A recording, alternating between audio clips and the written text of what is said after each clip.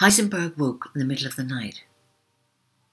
His fever had broken, and his mind was exceptionally clear. He stood up from the bed and dressed mechanically, feeling himself totally alienated from his body. He approached his desk, opened his notebook, and saw that he had finished every one of his matrices, though he did not know how he had constructed half of them. He took his coat and walked out into the cold. There were no stars in the sky, only clouds lit by the moon. But his eyes had become so used to darkness after long days shut away that he was able to proceed with absolute certainty. He followed the route towards the cliff, immune to the cold, and when he reached the highest point of the island, he saw a soft glow over the horizon, even though the dawn was hours away. The radiance came not from the sun, but from the earth itself. And Heisenberg thought that perhaps it was the glare of an enormous city, but he knew the nearest one was more than 100 kilometers to the west. There was no way for that light to reach him, and yet he could see it.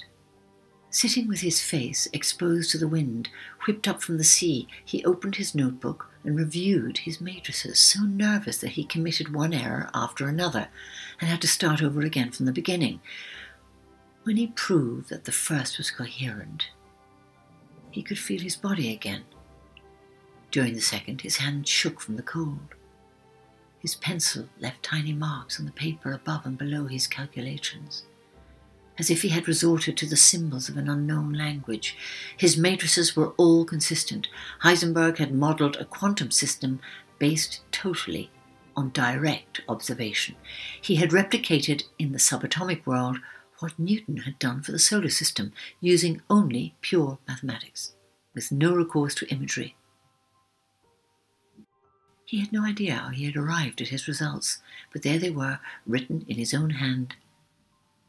If he was correct, science could not only understand reality, but begin to manipulate it at its most basic level. Heisenberg thought of the consequences knowledge of this nature might have, and was struck with a feeling of vertigo so profound that he had to restrain the impulse to throw his notebook into the sea. He felt he was looking past atomic phenomena, towards a new sort of beauty. Too agitated to sleep, he walked towards a boulder jutting directly over the water.